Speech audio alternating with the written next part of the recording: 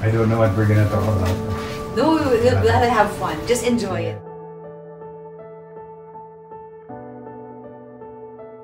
So Baron, how do you start with the movie Dollhouse? I mean, we all know about that movie. It's being talked about everywhere.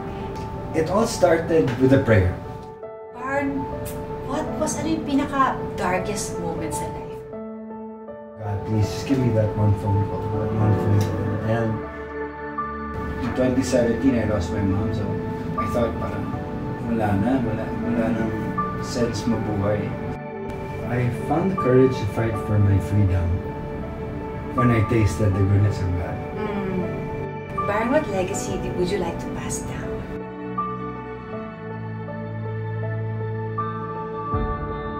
Hi everyone, we're back here in this episode of Capturing Hearts with Cristina, and today we have a very, very special gentleman with us. He's an award-winning actor and a mental health advocate as well. So please welcome the very handsome Baron Geisler! Wow! Thank you sa magandang intro. Oh, di ba talaga naman handsome mo? Di ba? What do you guys think? Comment below. Hello everyone. Thanks for having me here on your show, Miss Cristina. Tita. Tita. Eh, you called me naman Tita. So call me Tita here. It's fine. Okay. Tita Craig. Yeah. So Baron, how are you today?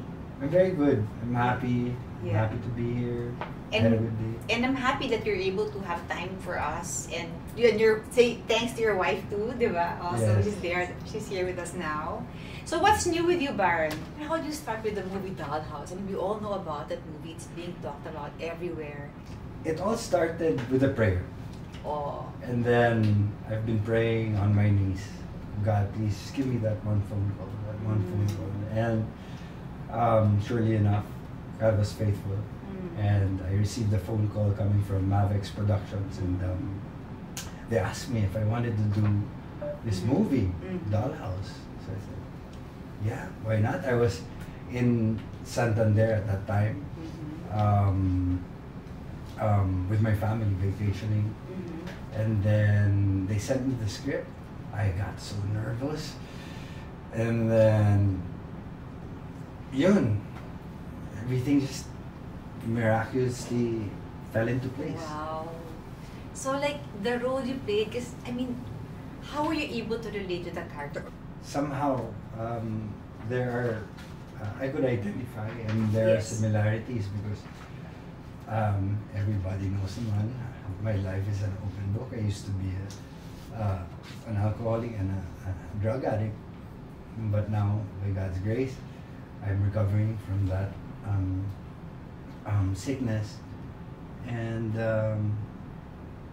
it's all God, and the legwork that I do with my program, my structure, with the help of my friends, my tight-knit circle of fellowship that helps me stay grounded.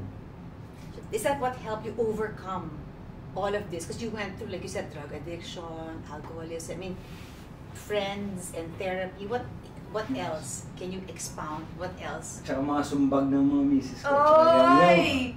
Iba yun! Iba yun! Mindanao, Vismen, maayong aldaw sa inyong tanan. Yes, I believe, a lot of people will understand me, will love me, will tell me which way to go.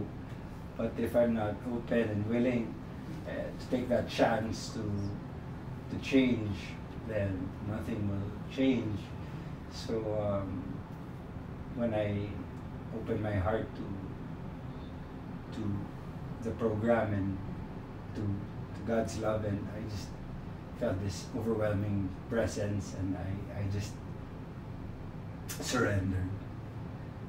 After that, miracles upon miracles, and I continue each day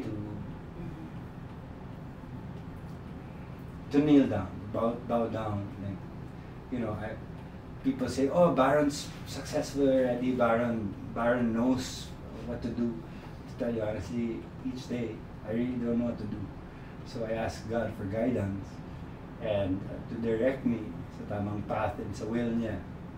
So, and that keeps me keeps me grounded and humble. Na parang I ask him, okay, what should I do today?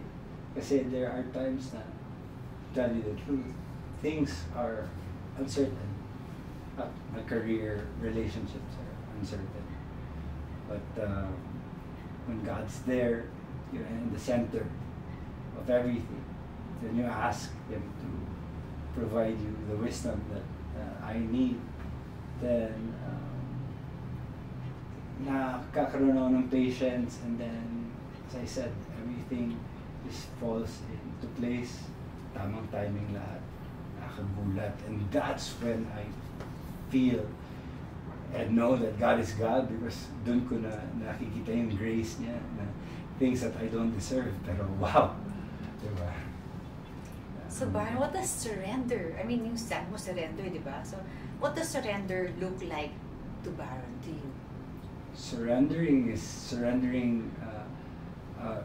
taking away self in my vocabulary or in my heart.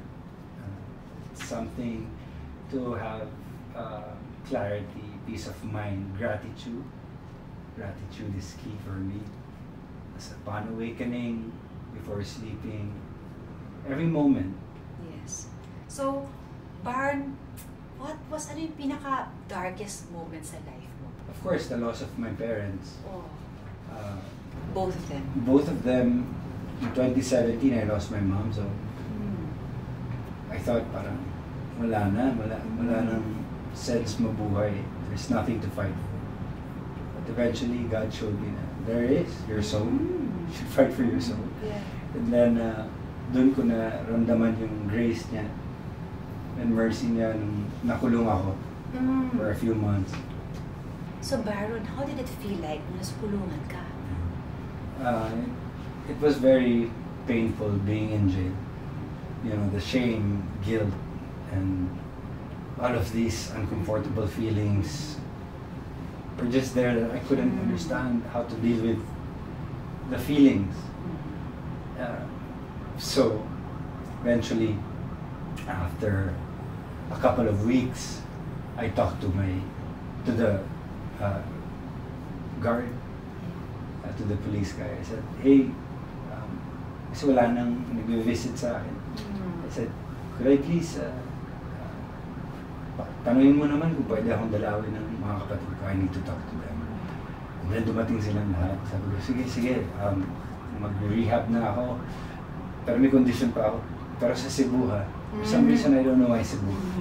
Then, pumayag sila yan. So they got you out. Nakalabas ka na. They paid my bill. Wow.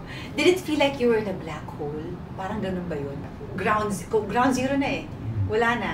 Wala ka ng going to jail, di ba? And all that, you experience all that. So parang, is that what made you turn to God? For some reason, there was this supernatural event that happened inside. First, I was on my knees talaga. I said, Lord, I'll serve you for the rest of my life. Just get me out of here. And then, wala pa rin. And then, parang one afternoon, parang I was napping, awake na hindi awake. Then nga, daming flashes ng past, ng mga nakalimutan kong nagawa ang mga kasalanan sa mga tao. In like a split second, parang real ng movies. All the sins. And I just cried and I asked for forgiveness. And then I think dun pumasok yung Holy Spirit. And then slowly, He connected me sa tamang people, mga tamang group.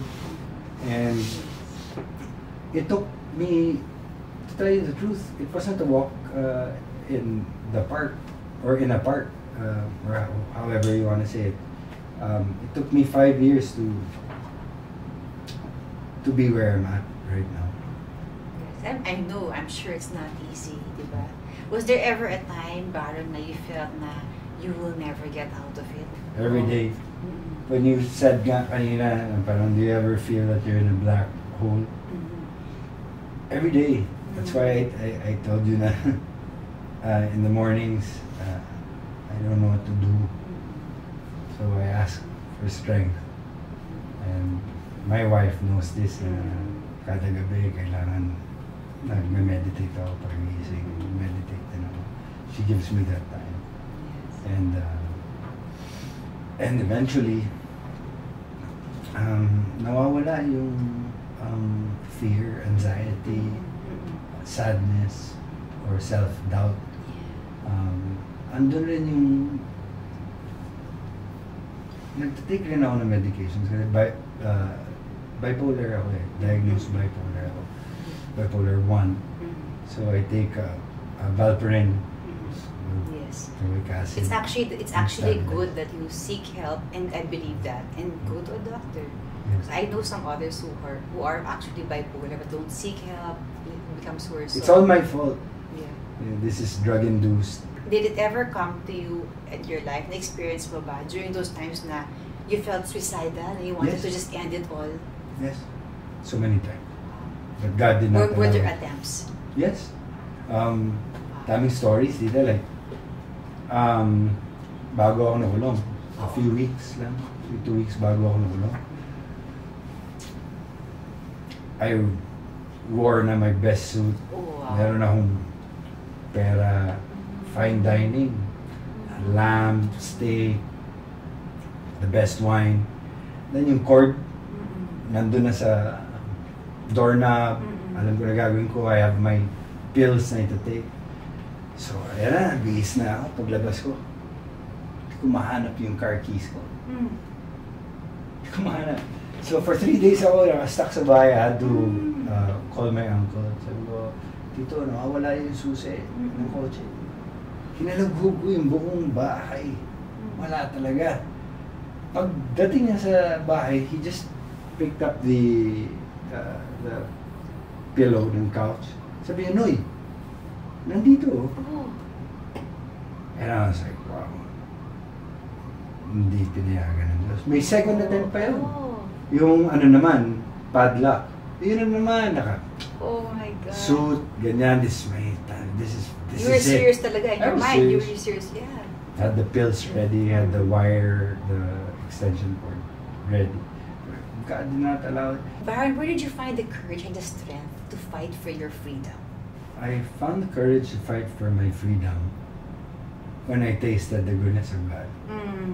And when I know, no, this is, my answers are all cliche, but it's the truth. When I found and tasted the Father's love and forgiveness, gave me hope to live. When I started living, Ako na yung naiiyak.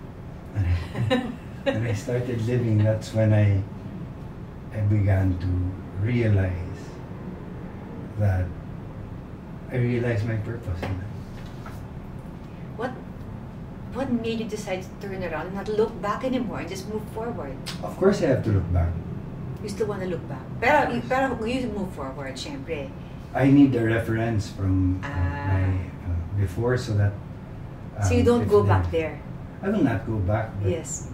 I have a reference so that if it's one of my tools na that I could use so that if a person needing my help, walang maka-identify siya. So I could use my past to explain or to show him, to guide him, how to get out of that rut. Yes. Tell us more about your turning point experience. Talitha. Oh, your daughter. My daughter. So now that I have another chance to love and share this love, so andun ko binibigay kay Jamie. I give it back. Kasi I cannot have it unless I give it away. It's just like, again, this is such a cliche, diba? If you know the gospel, you have to share it in order for you to keep it. Ganun din sa recovery, sa 12 steps. If you have it, in order for you to keep it, so you have to give it away. Yes, Pay it share forward. it. So can you explain, Baron, about the Father's love? He's not an angry Father. He's a God of love and forgiveness. And he's my go-to guy whenever I say they're addict, recovering addict, or human as I am. There will forever be flashbacks of bad memories. If you see people, places, or even things that will trigger you, sometimes it comes back. But I rebuke it kagad. Say, no, I'm not like that anymore. Somebody will offer me a drink. I don't identify with that anymore. So Baron, if nabubuhay pa yung nanay mo ngayon, what would you tell her? I'm sorry. Aww. I wish you were... I know you're proud of me. And I apologize for being for not listening. And I know that yung tough love mo was trying to make me understand what life is all about. And I'm sorry for, yung laking chip on my shoulder, yung pagiging stupid ko. But God cured that. Baron, what advice can you give other men, young women like you, who are going through the same thing now that you went through noon, yung mga pinagdaanan mo noon? Just be willing and to accept. Have that humble spirit, humble heart to accept that usually kasi men, we think we're the best drivers, we have the biggest muscles, biceps, or whatever. But if we accept that we do have a problem, then that's the first step. And later on, we could ask for help. God, people around us. Me as a father, I believe that for my boys, ako yung hero nila. And for my daughter, ako yung Prince Charming. Yeah. Hero, Prince Charming. And I want to maintain that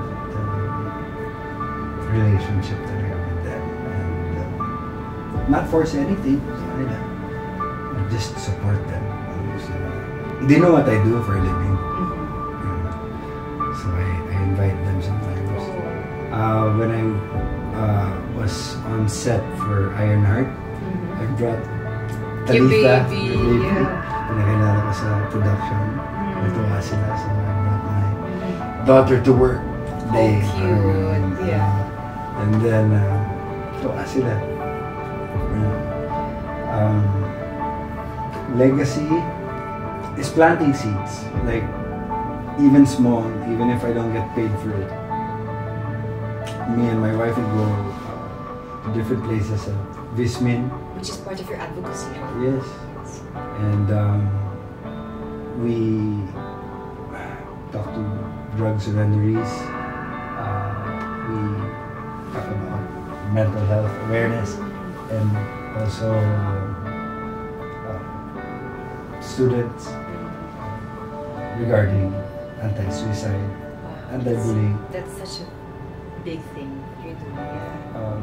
We do this in order for people to, for the kids to at least know that they're not alone, never alone. There's always help, and we cannot do this alone. I can't even get sober by just doing it alone. I need a core group. I need a doctor. I need a pastor. I need fellowship. You need people, with people, a good influence. Yes. Yeah.